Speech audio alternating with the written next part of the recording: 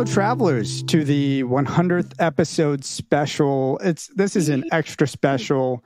I mean, I can't even begin to explain how special I feel like this episode is going to be.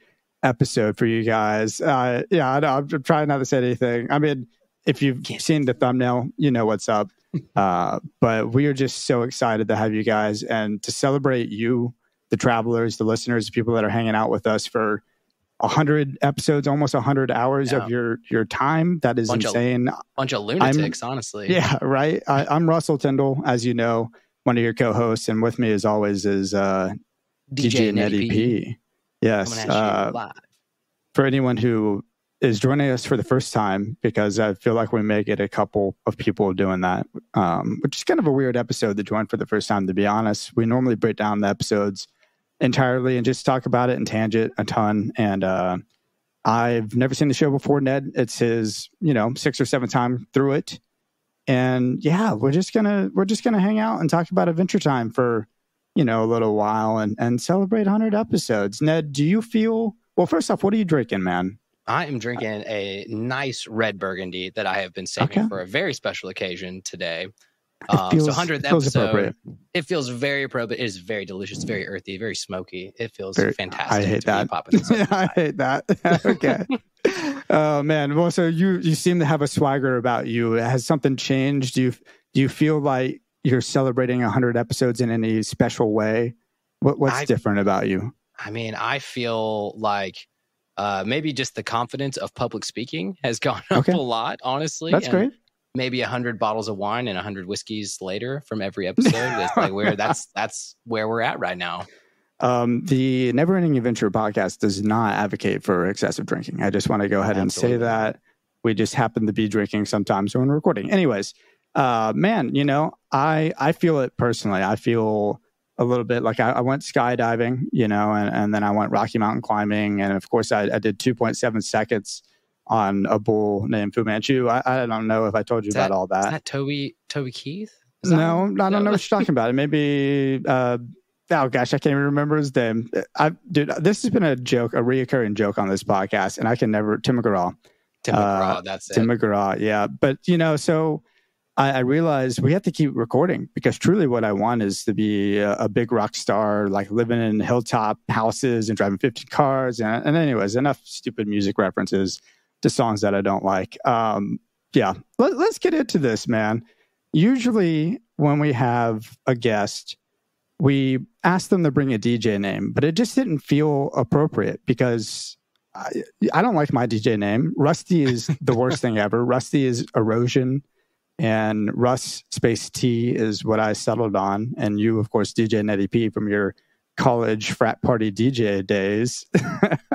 But I think we should go with vampire names this time around. How do you feel about that? I could do a good vampire special name. I could go with Count Nebula, but that sounds like very I love it. Like cliche, I guess. I love it. No, Count Nebula, what, like on ice? Like it's like Dracula. Or Box the Cereal, I guess. Kind of what that sounds like. What is it? Fairly Odd Parents, the Crash Nebula. That's what it is. Yeah. That mix up. I love that. I thought of mine could be more be Russ. Just because, Jared Leto is not going to be in the next film. So let me take control and I'll be more be Russ instead. All right, well, that means we have to figure out if we've got vampire names, do we have a true vampire name for our special guest? I think she comes with one, maybe. Maybe so. You want to introduce her? Or she could introduce herself. She needs no introductions on this podcast. I don't even know what to say, honestly. yeah. Well, she has a stage name, and it's Marceline the Vampire Queen. Oh my gosh. There we go. We've got Olivia Olson joining us today on the podcast. We are so freaking pumped up because literally... Olivia, I think I had a hard time getting Russell into this show in the first place. Really? Oh, yeah. Yeah, no doubt. He's a big anime guy. He's a big, shows that have, big stories. And I had to just, constantly convince him to be, it gets deeper. The characters get good. He hit that first Marceline episode, and I feel like he was sold. And it changed your life. Yeah. It may have changed my life. Well, certainly... this podcast has adapted my life in many ways. I'm not doing what I was doing creatively at the time anymore, and this has become such a bigger part of it. But it's been amazing. You guys are man. with It's been so 100 episodes. I know. That's crazy. So, Congratulations. And thank you for having me on this special occasion. No, yes, thank you. Of course. Thank you for joining us. And like I said, like Russell said too, like, yeah, we typically just will do a breakdown of an episode, talk about like deep thoughts. And that's a really big, I think, aspect of where we like to go with the show is like, yeah, you can always just break down beginning to the end of the episode. What happened? Let's just talk about it. But we try to get into like the human psyche, the deep thoughts, like where the writers were trying to go with this kind of stuff. So I'm excited to hear just from your perspective with some deep thoughts and character development and your thoughts on the show as well of like, do you wish things had gone different ways? Like your opinion. And I feel like your thought process, just being one of the characters that has the deepest plot lines, that I think most people got emotionally connected to as well. I was going to say we could have a whole podcast just based on the backstory of like each character in this show, because it's so in depth for an animated series that like I never saw it coming, and I didn't think it was going to be this big of a thing and big of a storyline. So let's dive into it. What do you got for me? That's a great, I think that's a great segue of just kind of you talking about that. Like, was there a certain point? I mean, when you started, obviously it was just like, this is a great show. It's a cartoon show and I've got a gig voice acting. Was there like a turning point where all of a sudden you're like, I'm part of this kind of like bigger lore and bigger fan base where you were starting to go to Comic-Cons, people were like getting amped up and things like that? Yeah, I don't think any of us knew what we were really getting into. Like you said, it's just like you book a gig and you start working on the show. And one thing that all of us in the main cast said very, very early on when we were recording the first season was like, we didn't really understand Adventure Time, like solely based on the dialogue that they were giving us, because especially in season 1, I think a lot of the dialogue was like them saying like, oh yeah, I'm totally math and like things like this. And we're like, what does this even mean?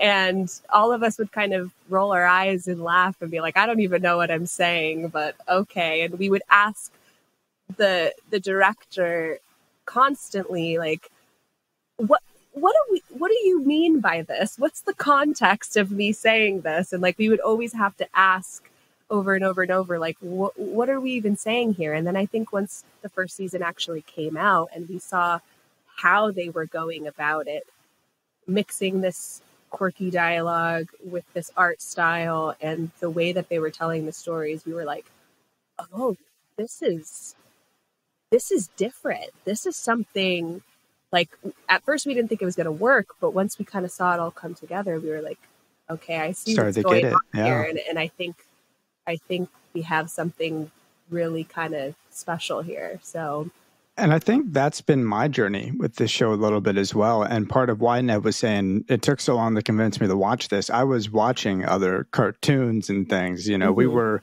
in high school when this came out. We weren't necessarily the target audience for Adventure Time.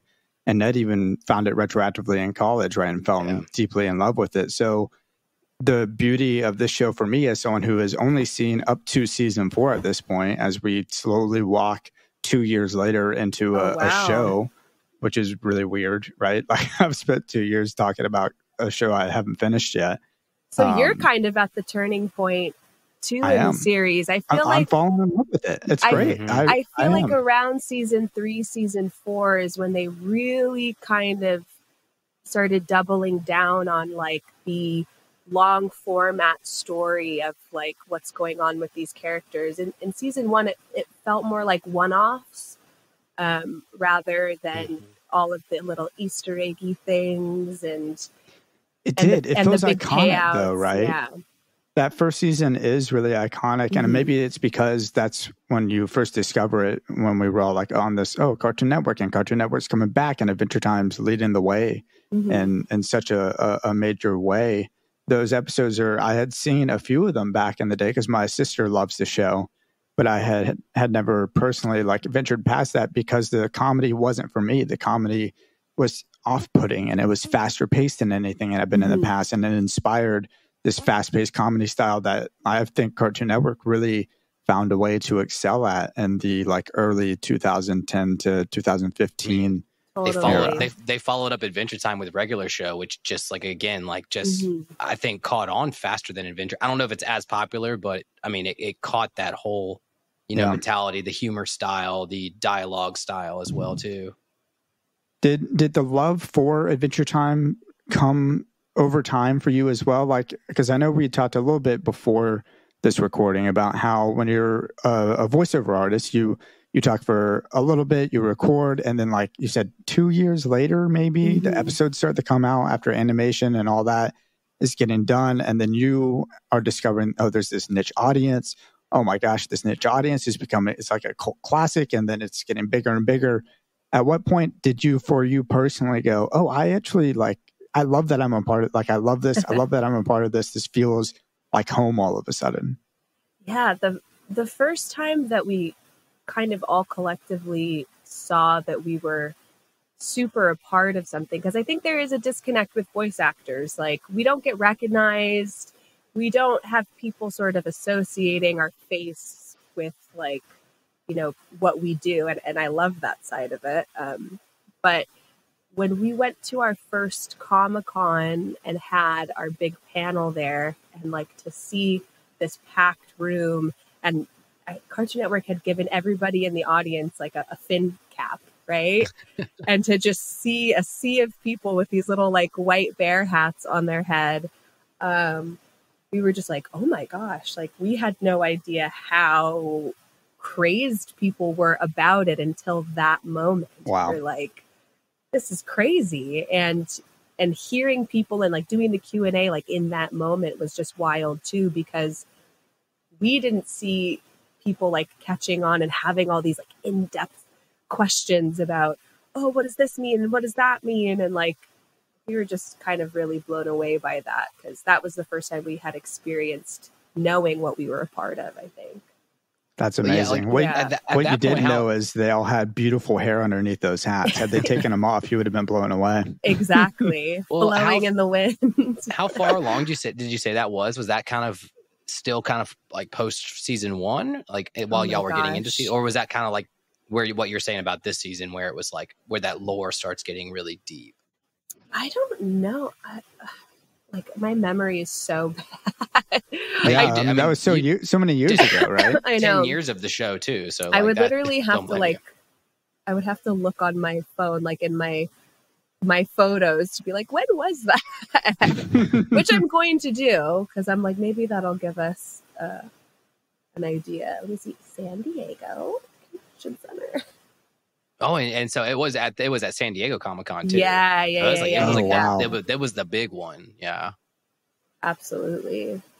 Okay, that must have been 2013. So that was, no, maybe it was the year before that. Here I am with Donald Glover.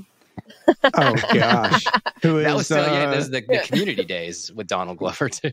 Well, yeah, Donald Glover plays Marshall Lee, right? Yeah, I don't think it must have been the year before that, and I don't think I have that in my phone, because I'm like, by the time Fiona and Cake was announced, that was like we had already had a little bit of we had our chops already. We tried to do a little already. Jump change for me. We tried to do a Fiona and Cake special on the Never Ending Adventure podcast, where we had my girlfriend and Ned's wife come on and record for us, trying to trick the audience a little bit. And then at the end, we tried to play it off like it was scripted the whole time. How did that go over? Do your guys' girls, do they watch the show? You said that yours is a big fan of it.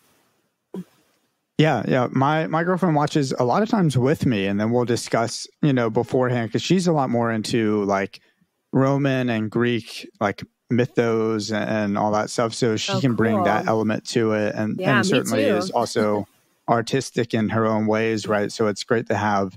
And also, who wants, I think having like more than just a masculine presence on the show is nice to have the perspective of like a female as well. You know, it's nice to mix it up in my mind and keeps it a little bit fresh. So we tried to do that. Something I love about the show is like how all of the, I can't even call them kingdoms. It's weird that they call them kingdoms because they're all ran by princesses.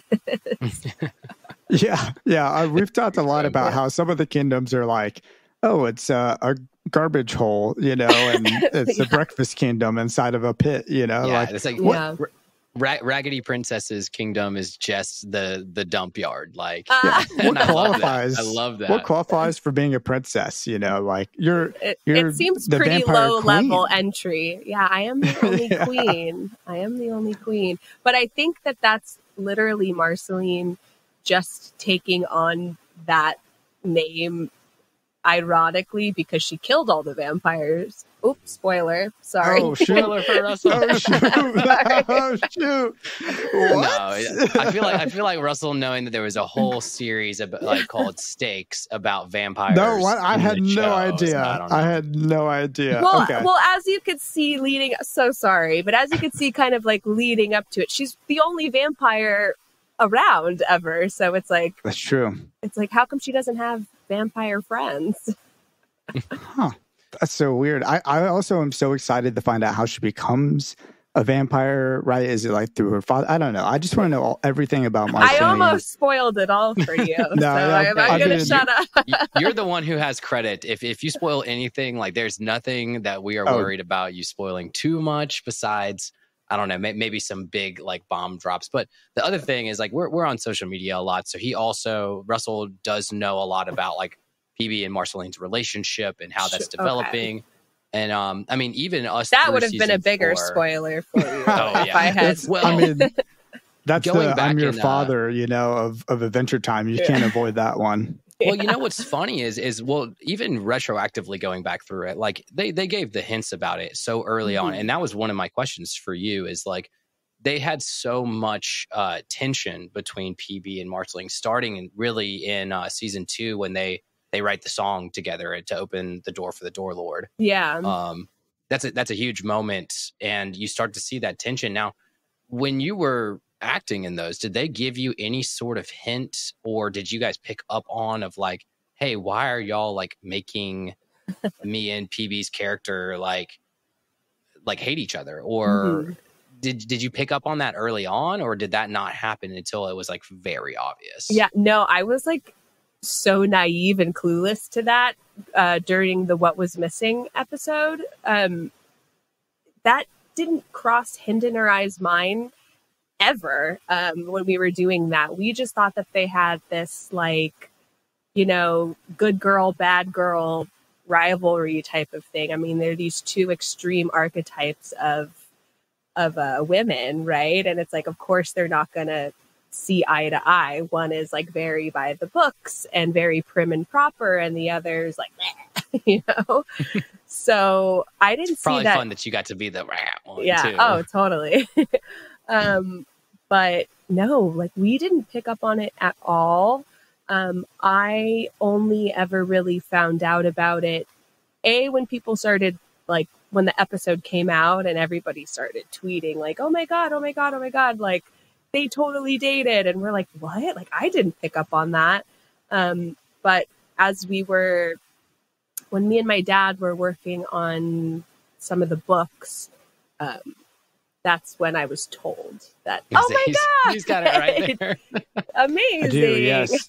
The Adventure Time Encyclopedia, which I actually have never opened this book. I got it from a friend right when we started this podcast. And I said, this has spoilers. Like, I can't read this. Book, yeah.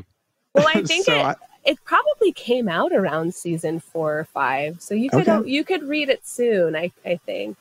I'll have to look into that. It's written by my dad. Martin Olson. Yeah. Yeah. The funny thing with that, if you don't want to open it yet, but you could kind of peek in there. My real handwriting is all throughout the book because my dad didn't know anything like really about the show when he was writing this book. So he would constantly be calling me up to be like, is this true? Is this true? Like, And I'm like, you're so annoying. Like, just watch the show because I don't have time for this. And we we came up with this gag. We're like, well, Hunson Abadir is like an idiot, right? So why not have him be incorrect for like most of the stuff in here is like not accurate at all, and then we'll have Marceline go in and be like, Dad, that's not true, and like, oh, so you have your handwriting like Xing out things in totally. the encyclopedia. Yeah, all right, and that's I'm like literally when I can see it.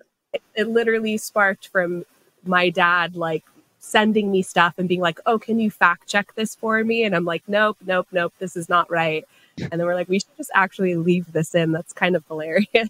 That's amazing. And it gives the book a tone. Like, anyways, that's very cool. I'll have to read it. How did the book, was your dad commissioned by Cartoon Network to be like, hey, start working on this? Or was this like a passion project of you guys? So Penn, when he hired my dad to play Abadir, he did so because, well, A, he's my dad, but he had read, my dad has a book called The Encyclopedia of Hell. That's a similar format book. It's an encyclopedia by the devil, who Hunson Abadir essentially is. And like Penn read this book and loved it. And for whatever reason, my dad has always likened himself to the devil. That sounds so bad. But I mean, this makes him the perfect Hunson Abadir because of any character in Adventure Time, that is more like a hellscape in hell than the land of the dead, than whatever, weird universe the Orgalorg's coming from. Like, well, hopefully your dad isn't truly like Hunson Abadir. I mean, Ned is constantly talking about how a major theme of Adventure Time is bad father figures and bad parents, So I'm hoping it's only in his desire to write books like this that he is like the devil. I know. So that just instantly, when Penn knew who he wanted to like cast as this devil character, he was like, oh, Martin has already done this really funny satirical take that he thinks would work really well for Adventure Time. And because he liked that book so much, he was like, let's kind of do the same thing, but instead of the Encyclopedia of Hell, let's have it be, the Encyclopedia of Ooh, So that's how that happened. It was solely off of my dad's original book that Penn just liked. It wasn't you coming into the studio one day and being like, my dad ate my fries. Like, oh, I hate him so much. Make him the devil on your show. I'm just kidding. I had to at some point. Bad Adventure Time joke. I'm sorry, y'all. I had to. My dad actually did a worse thing than eat my fries in high school. I had baked my friend a cake for their birthday to bring to school. And I woke up the next morning and there was a big slice out of the corner that he ate. And I'm like, oh, what? And I literally iced it too to have it say happy birthday, so-and-so. And I'm like, what makes you think? I think he came home drunk and was like, this cake in the corner. I was like, well, sorry, friend. That's so funny. Well, actually, I love that because that's such people that I know our fans, we love hearing that whole Olivia and Marceline, and here are the parallels of the characters to the real person as well. But one of our big ones, because I'm always curious, again, with Marceline being such an awesome, complex character, and your voice acting behind that's fantastic in a sense that it's so believable and it so feels like who you are. Did the writers ever lean on you and say, hey, what would Marceline, we're writing this episode, we're doing something. Did they ever lean on you and be like, what would Marceline, you and being Marceline now, what would you, how would you react? What would you do? Did they ever lean on you for that or?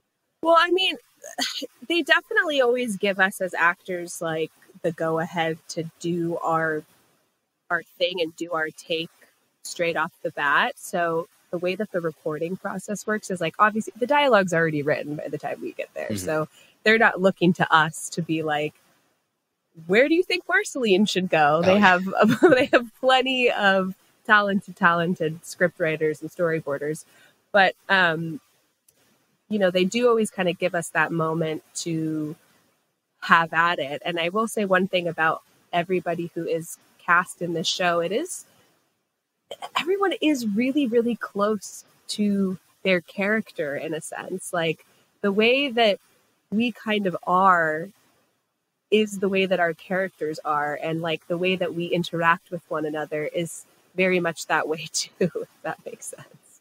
I mean, that's so like fills my heart to hear that, because that's how you feel like, again, when you come up to like season 9 of the show, you're just like, you feel connected with the characters. Yeah. And I'm so glad that, again, that by that point you were like that we were just acting as ourselves, just behind a cartoon character.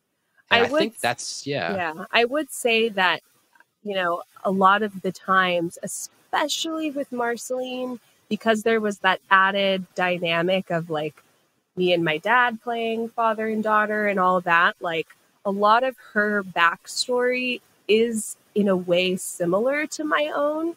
And so I think it was sometimes drawn on inspiration a little bit, but for the most part, of course, it's like there's 1,000 years of all this stuff and demonic and vampiric undertones, and none of that like pertains to my Olivia's real life. Telling us that she's half demon right now, so that's pretty much what she's saying. I mean, it almost sounds like you might be more Peppermint Butler like than you're leading on. You got like secret connections that we just don't even know about. Or I might be reading and I'm projecting. That's what I'm doing. Sorry, I'm projecting my own personal connections. I can't speak on that stuff.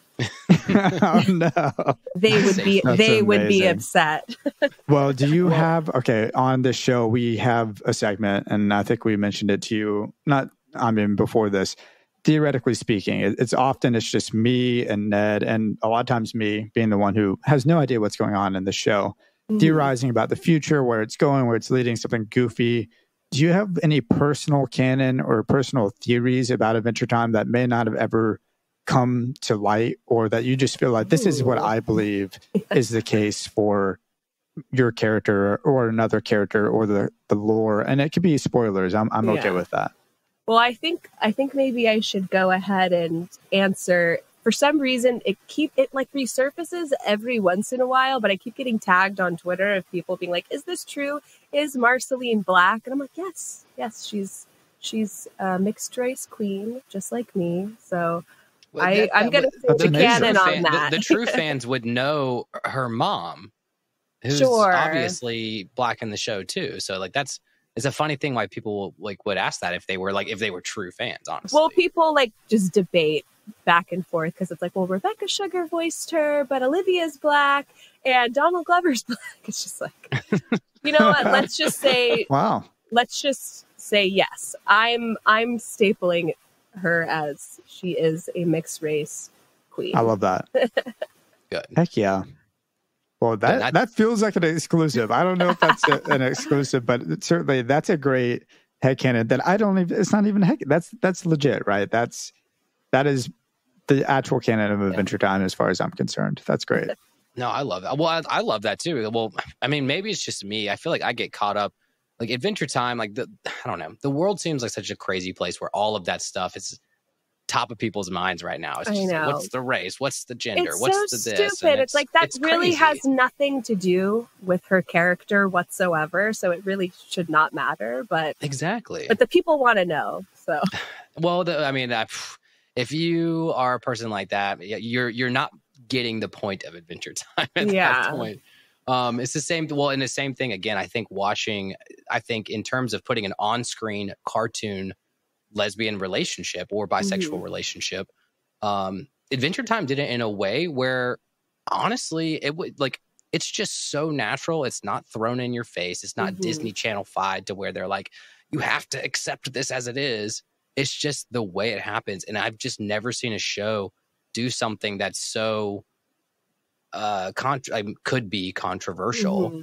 And nobody batted an eye, and unless y'all caught a lot of flack that we didn't know, behind the scenes or later at Comic-Cons, crazy parents or something. From crazy parents, I don't know. I mean, there's always going to be the one or two people that are just cuckoo about that. But I think what the show represents in general, which is very, very progressive for especially the time that we came out, was just this concept that Finn was the only human in this world that's filled with vastly, vastly, vastly different people and kingdoms and things, and everybody just coexists and nobody cares like who anybody is. You could be a vampire and love a piece of bubble gum. Mm-hmm. You can be a rainicorn and have a beautiful family with a dog. Like, that was just something that was so nonchalant and open that everybody is so different in the show, but they're all the same and everyone's treated equally as such, except for filthy wizards. But yeah, understandably well, so. and I was gonna say maybe except for the only thing I remember in the show that may have been like even relatively close is like the Rainicorn Dog Wars, and yeah, again, that was kind of that introduction a thing of to the that. past, though. It's a thing of the past. Exactly. So it's like exactly. where Ooh is at in society in the current moment of the series is like what we should strive for, I think, in our society. And her parents loved Jake. Like, they were so excited. I mean, it just happened to be the case that a dog saved her father, right? In the Rainicorn Dog Wars. That's, yeah. And also, why did my head went to a grapefruit could love a lawnmower? I'm not entirely sure. It is very much in that same vein, isn't it? Yeah, that was so good, by the way. For the we both watched it. For the listeners, if I did not watch Grapefruit until today, so for the listeners, Olivia stars and sings in a short. What is it? A short fantasy film? Like, how would you classify Grapefruit? Oh man, there's the director painted it beautifully. It's like a surrealist comedy musical or something like that. That sounds like something great. Jason Segel was a part of. Right. Oh, right. But no, Zach, the director of the film, he also was an Adventure Time fan, and that's how he had sort of reached out to me to do the piece. And one of the things he said was, I don't think there's a lot of actresses who would understand how weird this is. But he's like, but Adventure Time is arguably weirder, so like this will seem tame what I'm about to pitch you. And I said, okay. That's great. Yeah. I love how he pitched it. He pitched it as this is tamer than what we know you for. My two favorite things about Grapefruit were the stop motion is so cool, so unique, so well done. For what it just reminds me of, like the Rudolph the Red-Nosed Reindeer and like those old films that were stop motion. And then also your song "You" that you sing and co-wrote, I guess, correct? Barely. We had a Jeremy. That's a Nashville rules songwriting right there. Oh yeah, I was in the room, and I wrote my harmony parts. No,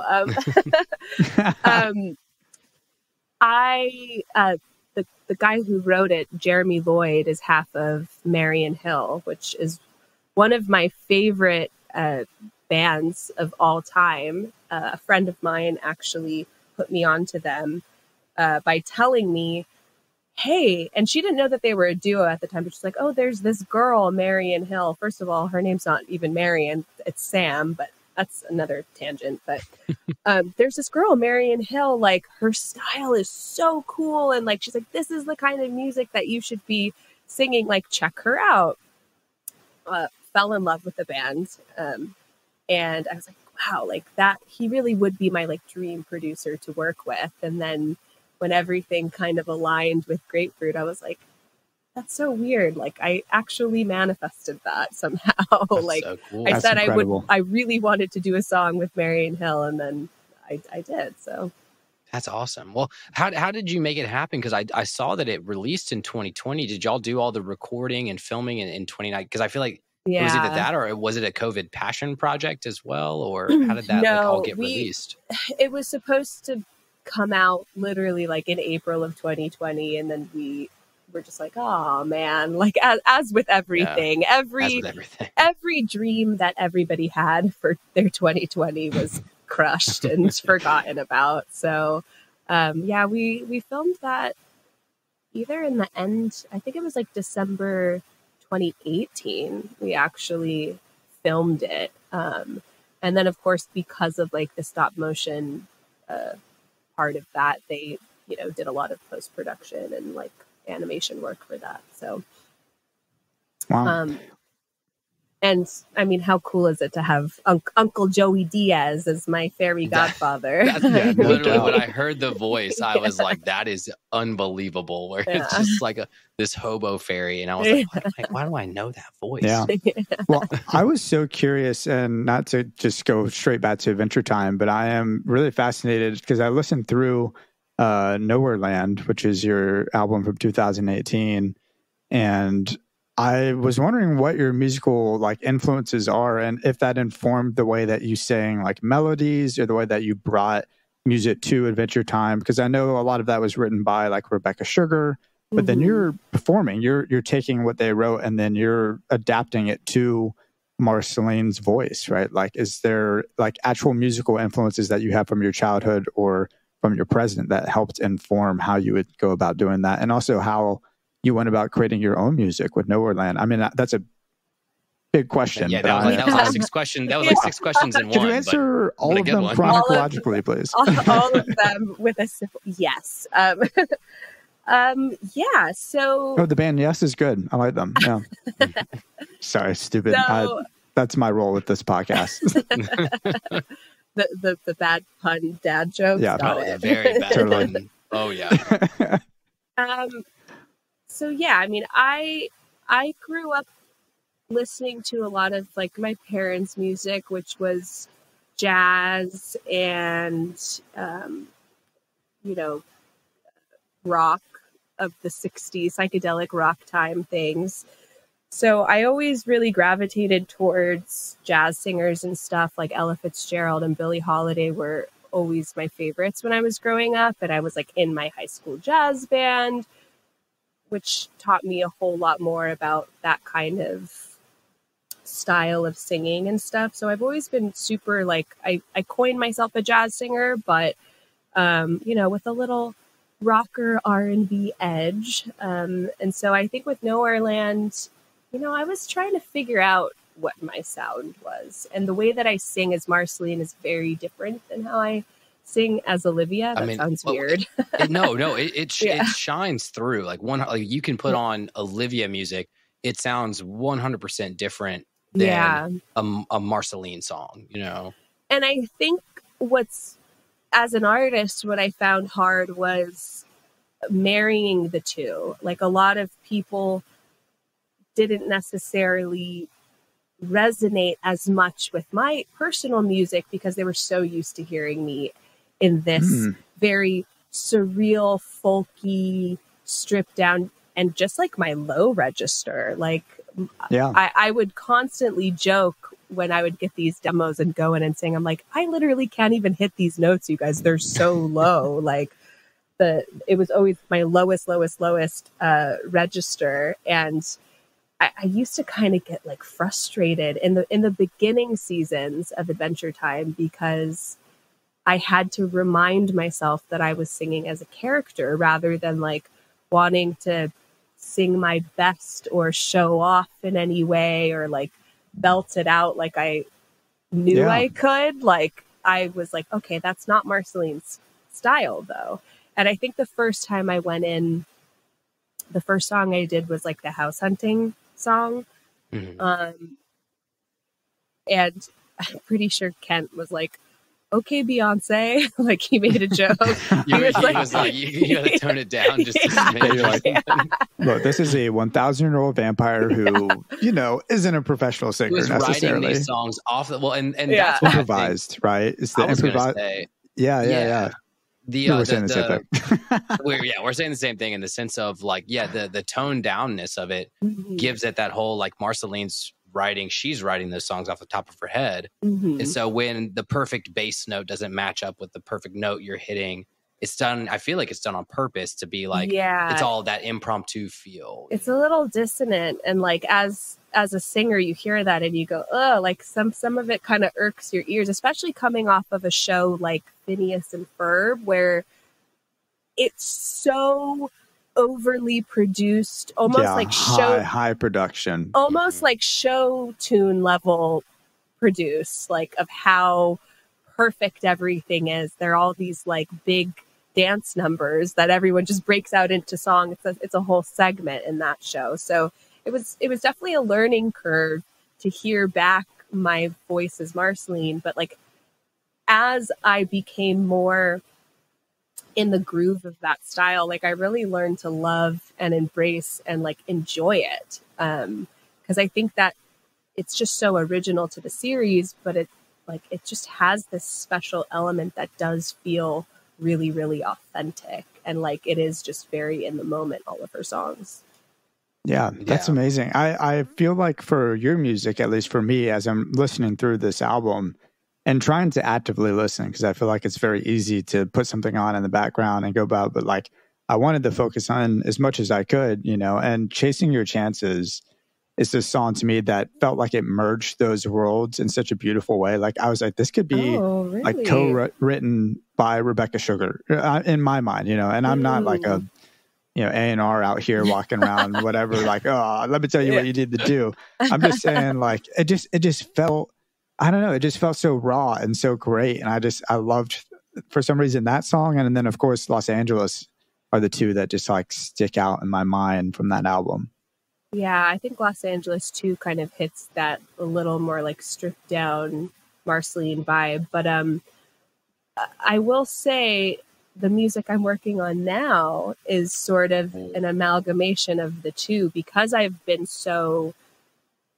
have this like new appreciation for that style. Like I'm writing maybe a concept album, maybe a show. Ooh. Maybe a show. We're out here pitching some stuff. So okay, but it's like it's very much how those two sounds merge together, of kind of this like lo-fi vibe is the new vibe, you know.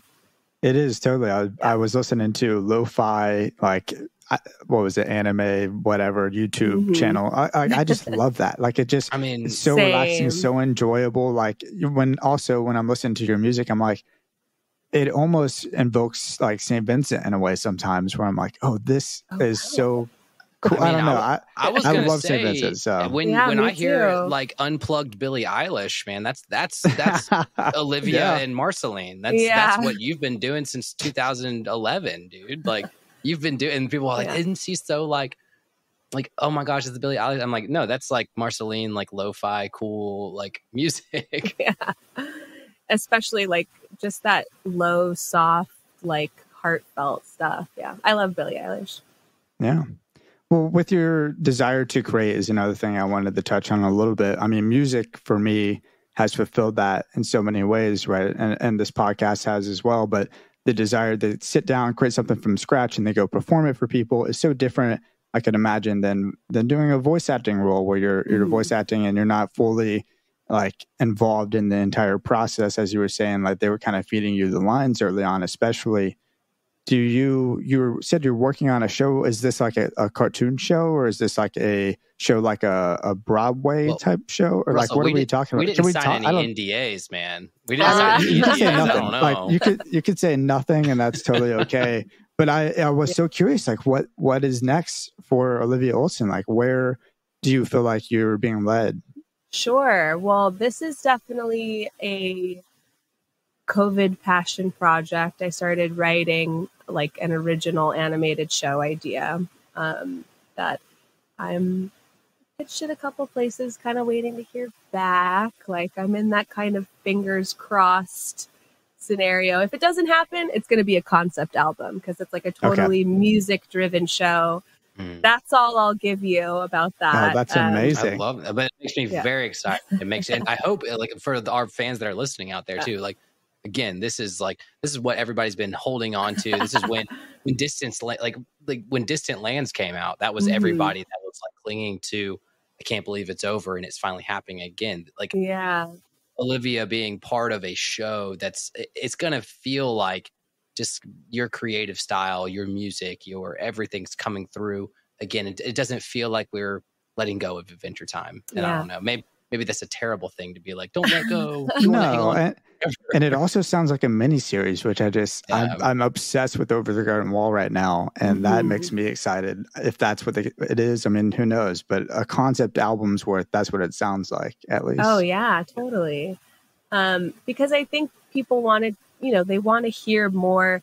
My like number one comment I get all the time is like, when's Marceline putting out an album? And it's like, I can't just put out an album and give myself the name Marceline the Vampire Queen. Like, I'm pretty sure Cartoon Network would sue me if I did that. Straight to jail after that.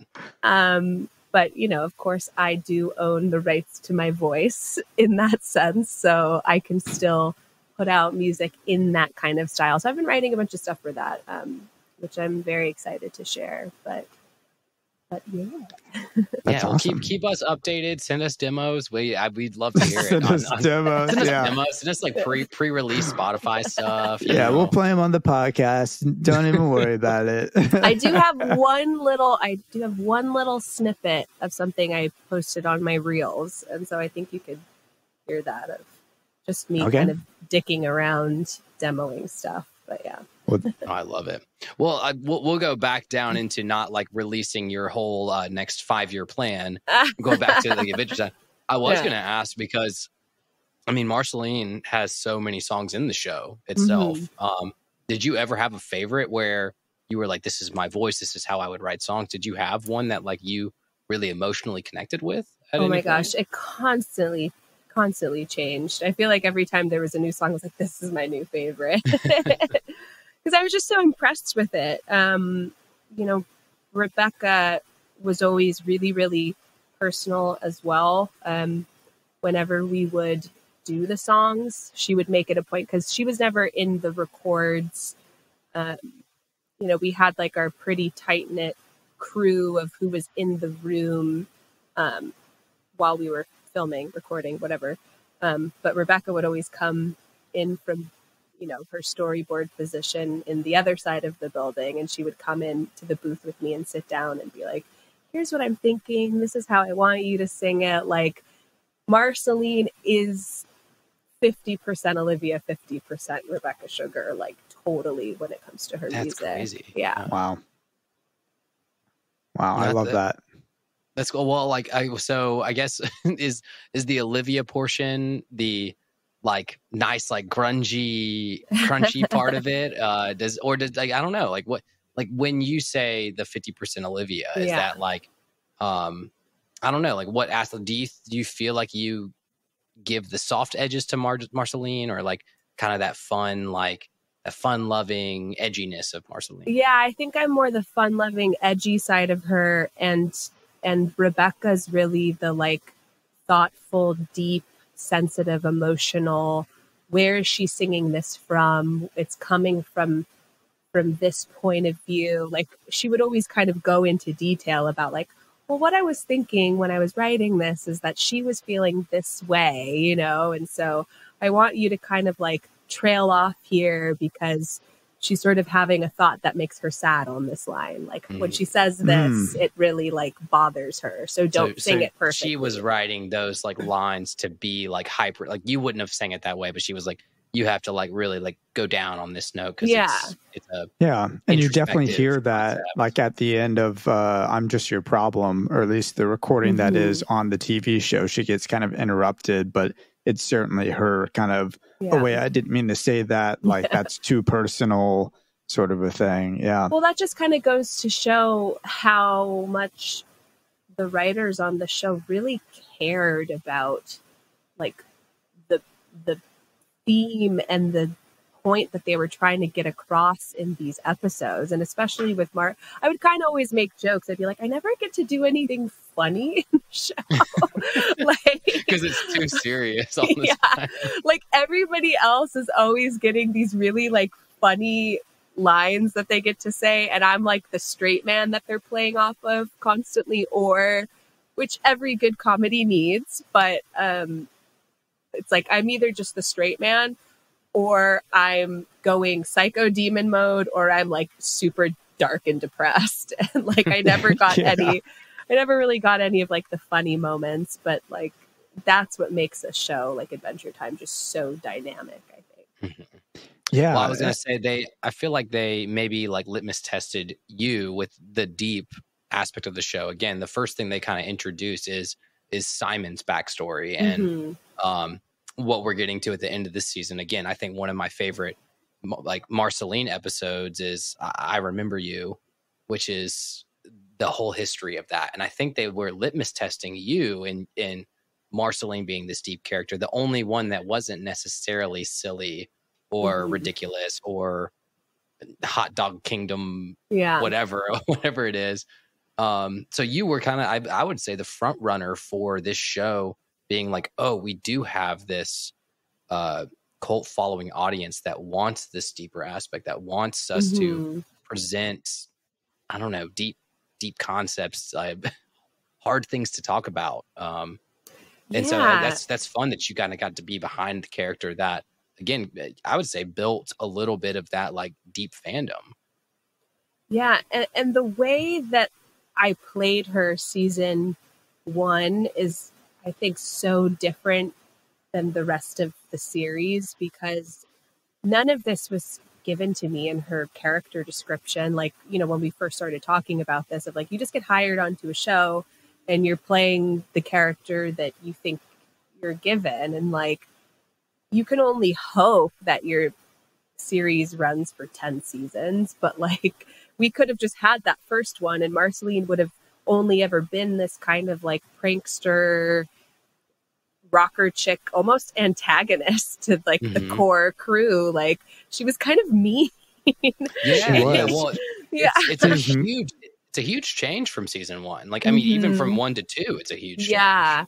Totally. But I think because she has that character development, right? It's like she's able to lead the way for those deeper conversations, because she starts off like kind of a jerk, but kind of flirty in a weird way with Finn, right? And there's like these different, very surface level aspects to her, but so quickly, 3 episodes in, all of a sudden you're, as a fan, you're like, oh, I love this character. Like, there's so much more to Marceline than just being that straight man or being the kind of like weird kind of jerk.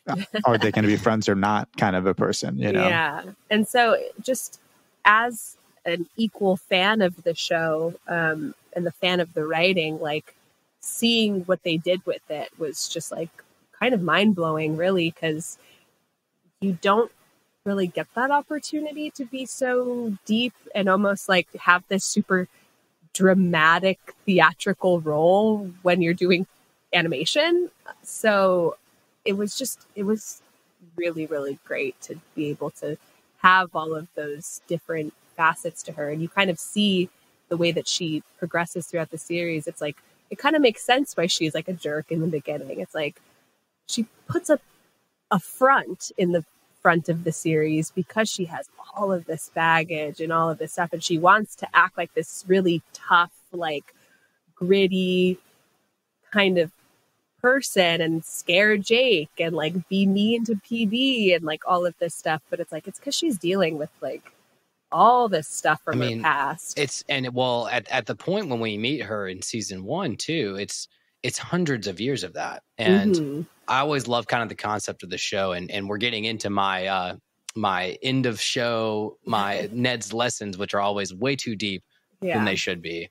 But she meets Finn and Jake, and there's a turning point, like you said. Like, it goes from this like rocker punk whatever, and then Finn and Jake are the first ones, I think, that maybe see her for the like who she is, and hundreds of years or either aren't scared. Maybe besides Jake, but Finn sees her for who she is. Yeah. And that kind of like automatically just shreds one layer of Marceline.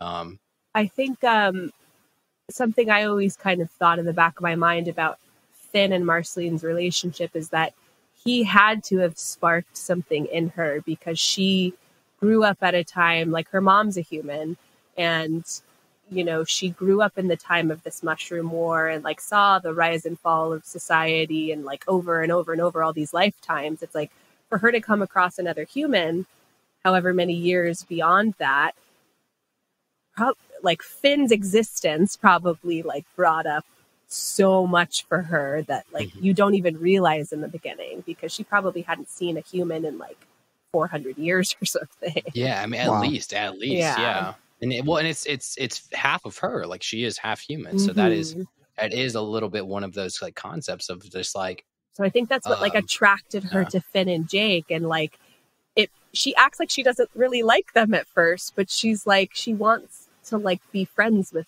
them still. So it's interesting. Yeah, and I could pull so many lessons even out of that, right? Like, I feel like there's something to be said about that person that comes into your life and pulls out this other side of you that you've been like holding back. And so much of this show revolves around friendships. And I just even feel like if I was to pull right now at the midsection of season 4, like what my lesson is for Adventure Time, it feels a lot like hold on to those like close friendships, like the ones that matter, those people that always have your back. Like, they're the ones that you're going to go through this adventure with. And it's kind of the point of this podcast in a way, or it's becoming the point of this podcast of like me and Ned adventuring through life despite your guys' friendship moving away. Yeah. Like so much trying to we've been continue way with that. This because of this. So you guys like don't live nearby each other. So this is kind of your like your weekly like hang. Totally. Literally, we started this in Nashville together, right? Oh, we'll talk. Yeah. Sorry, Ned. Well, we started this together in Nashville, but then he moved away for work, and I stayed here because I just can't give up the dang music industry. You know, I'm sorry, but I'm trying. Really, I love it. You know, if you're doing music, you're doing it because you love it, and there's no other reason why you're doing it. But regardless, I was curious, like, do you have any lessons that Marceline has taught you or Adventure Time? But really, I would just love to know if there's anything that either Marceline has taught you, and then also what you want Marceline to teach other people that are watching this as they're going through. Is there any lesson to take away from Marceline as a broader sense? Yeah, I mean, something she definitely taught me is that you just don't ever know what anybody's really going through. And so you have to like live and move with compassion, because somebody might, you know, be sort of an antagonist in your life. And that layer to them is a lot of times just the cause of something else that's going on with them that has nothing to do with you. And so she really is like a theme of that, I would say, of like you would have no idea when you first met her all of this stuff that she went through, all of these lifetimes of like pain and trauma and heartache and all of this stuff that she's done. So she's really taught me to just always have that in the back of my mind of being more compassionate towards people. And I hope that other people see that. Yeah, no, I think that's an incredible lesson. I mean, I think that's also showed through with Simon. That's exactly what I was going to say, is that everybody else like shits on the Ice King, and then until she comes in and she's like, "Are you kidding me? Like, this is an awesome dude. Like, you just don't know what he's gone through." Exactly. And that's the same thing that like again Marcy's gone through with her relationships too. And I'm already regretting what I said about Simon early on in our show. I used to give him so much crap. I was like, it was like episode 2, and Russell was like, "This guy's the fucking worst." No, I didn't go that far, but you know, I don't know if you're to this point. It's not like a huge spoiler or anything, but I also find it really, really sweet that at some point Finn and Jake completely stop calling him Ice King, and they just start calling him Simon. And it's like, that's that level of compassion too. It's like, they know him as this evil, perverted, princess stealing weirdo that like, oh, Ice King, you're the worst. But then it's like, once they hear his story and learn all of this stuff about him, like, they can't even look at him that way anymore. They grow that same level of compassion for him, and they just start calling him Simon too, because that's exciting. What was it? We just had that episode where, you know, Finn goes into the ghost realm and Ice King's the only one that can see him. And we had a whole like part of our podcast was like, dude, we like, you could totally graze over it. That is the first time Finn ever calls him Simon, is when he realizes that Ice King can see all these crazy things in the ghost realm, but he sees them all the time. Yeah. And he like runs after him and he calls him Simon because it's the first time he's ever like, actually, that sucks. If this is like what you're going through, like, and it's that first real moment where Finn is just like, hey, like, you're not an antagonist. You're not my enemy anymore. Like, you will annoy the shit out of me. I will keep you at an arm's distance. But like, yeah, that and progressively throughout the show, I love that as part of Finn's development. Again, we're hoping to get Jeremy on the podcast at some point in time, because I'd love to see like, again, what he thinks about that with too. With Dean right now, his dad. So maybe I'll see if I can do that. Dean on the podcast. I love that. Well, I got invited to dinner with Jeremy and his wife in Atlanta here, like probably 3 months ago, and ended up with plans. Because he's doing his album stuff at one of these records, and then we've got a friend who is. She's friends with the drummer that now drums with Jeremy, and we were at his last concert. So like I helped put cymbals back in Jeremy's van, but I didn't want to like fangirl over him either and be like, please be on the podcast, Jeremy. But that's so random. Some point, all those like very close levels of separation. It's such a small world. It's wild. It is. Yeah. It is. Absolutely. I mean, shoot, I feel like we owe your mom. We need to have her on the podcast at some point if we're going to have Jeremy's dad on the podcast. Oh my God. She really did. She's like, Liz, did you ever reach out to those people? Because you commented and said, yeah, sure. I was like, that is the sweetest thing ever. Thanks, Mom. I was like, okay. No, we really, I mean, like I said, you've probably got so much stuff going on right now too. We just like, we love that we get to celebrate our 100th episode. It's not like a random, we were talking about like, oh, if we had gotten her on for just like a random Flame Princess episode, it kind of would have been a little weird too, just to like, we've got Olivia on, but we're not even talking about like Marcy in this episode either. Right. The 100th or the 1000th. It's called the 1,000-year episode or something. I don't know. Yes. Oh, there we go. I thought you guys were like, it's a working title. Yeah. This is a very Marceline episode. No, I mean, if you ever, for whatever reason, were like feeling Adventure Time vibes and just wanted to talk about an episode, we would be overly happy to have you back anytime. I mean, it's been such a pleasure. And it was really cool, for Ned with his love of Adventure Time, of course, to have a voice actor on our podcast. And then me, actually, we haven't talked about this much, and I'm not going to go too deep into this, but Phineas and Ferb at a point in my life meant a whole ton to me. And it's awesome that, you were a part of that as well. So again, just like the connections, they're just, it's great. It's connected even more than because that's how I even got cast as Marceline. Penn Ward heard me as Vanessa on Phineas and was like, that's Marceline. That's awesome. So, that is awesome. Yeah. So and it all started there. It all started. And aren't you glad that we didn't bring up Love Actually? So we won't talk about that very much. Well, that's where it all really began. That's where it all really began. Yeah. No, I can say, as we're wrapping up too, I said like my final like lesson again, the Olivia and the Marceline lesson is that you're never too old to keep growing. You're never too old to keep maturing, and that's what I love about. That's what I love about the show. That's what I love about literally every time I hear you on a podcast interview, any of the other characters on a podcast interview. It's all this like so open-minded, wonderful view of the world. It's just this open book, and we're never too old to keep growing and learning through life lessons in hard times, but learning through kids shows, and it's awesome. Absolutely. So, I went back and watched Obsidian, the HBO Distant Lands one, and now it's just like, oh my gosh, that's like, it just capitalizes on like it capitalizes on 10 years of your career, like in like one pivotal moment. Russell, I really think I just watched Thursday today. I don't think there's that many spoilers. I think you might have to watch Obsidian. Oh my God. Really? It's like, it's one big spoiler. It sounds like a cat. I don't know.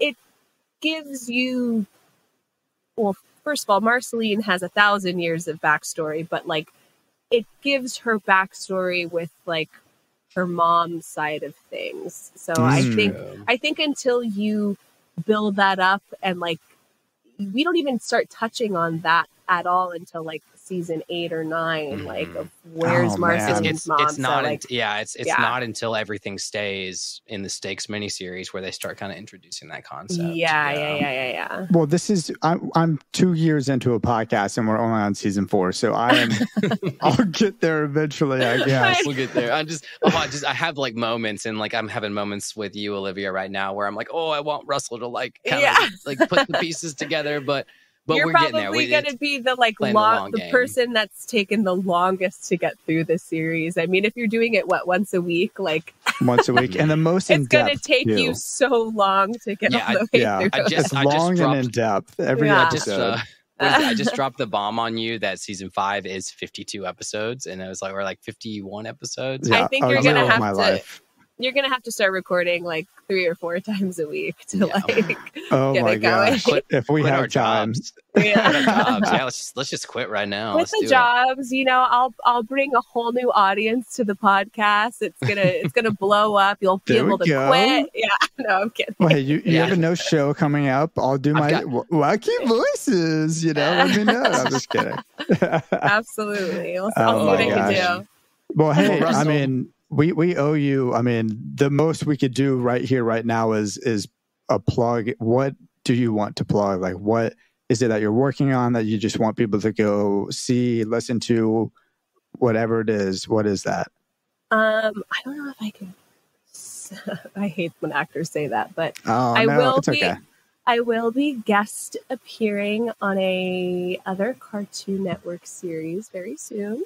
Okay. So keep an eye out for that. And you guys actually hit me on a really good day. I just signed my deal, so I think I can say that I'm doing this. But I'm sure you heard, Russ, that Phineas and Ferb got picked back up for 2 more seasons. We are being rebooted. That's amazing. I was just hired. I signed my contract today to be a staff writer on the show as well. So what? Congrats! That's huge. You should have led the whole podcast off with that. That's the next step. Yeah, like that is the adventure that keeps going. I love that. That's amazing. So it really is like very full circle. It all started with Phineas and Ferb, my animation career entirely. So I'm really excited to like get on this reboot and have sort of a new adult office but creative job like in this realm. It's just really exciting. Wow, that's amazing. Yeah, I mean, not again. I don't know. It would just be too. I was sick when I was younger, right? But that summer I just dove so deep into Phineas and Ferb, and it was just such a big part of that summer. And now that I can watch Dan Povenmire's like videos on TikTok, and I'm just like, he is like the goofiest guy. Yeah. And of course, he created this like wonderful show, I think his TikTok fame is solely why we got rebooted. So thank you, Dan. Thank you to his daughters for like showing him what TikTok was. Let's give it to them. Is he that lovely in person? Oh yeah, I was just at a nice little get together at his beautiful house in Pasadena 2 weekends ago, and it's so funny because I know him on such a different level, but it's like all of these like famous TikTokers are like hanging out and stuff, and I'm like, this is so weird. This is so weird. At what point in the industry did you feel like the old person in the room? And that starts to feel weird. Yeah, absolutely. And I think everybody also just like thought I must also be just like some TikTok person. And so like the conversations I was having, they're like, oh, so what kind of content do you do? You're like 10 seasons of a show, bitch. That's so funny. Well, no, I was like the only, and Dan is actually the one who like forced me to get on TikTok too. He's like, it's so great. He's like, you'll blow up. You have to get on TikTok. And I'm like, okay. And like I did, but I'm like, I hate this for myself. I'm just going to go back to like being a behind the glass, behind the booth. Like, I don't like putting myself in that position.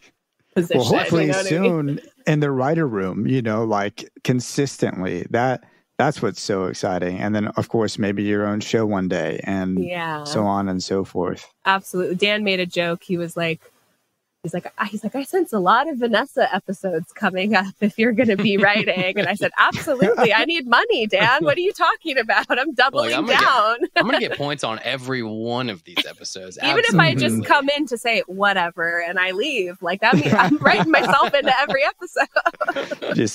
I always found that Ferb and Vanessa relationship thing that they were kind of hinting at or whatever. I was like, what is going, but I loved it. I was like, what is going on? But I love this. It's so interesting. Anyways. Well, just briefly, that was, it kind of started out as a joke because Thomas Brody Sangster, who plays Ferb, was the little boy from Love Actually.